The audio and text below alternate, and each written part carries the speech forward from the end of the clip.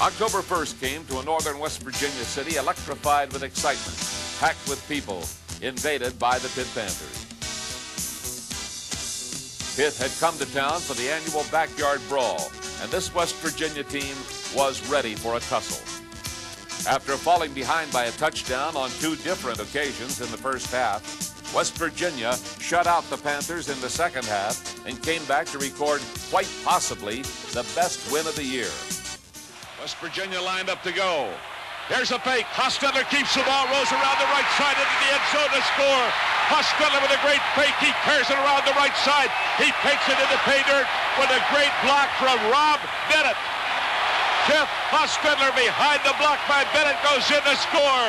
And the West Virginia Mountaineers, with 6:27 on the clock, go into the lead.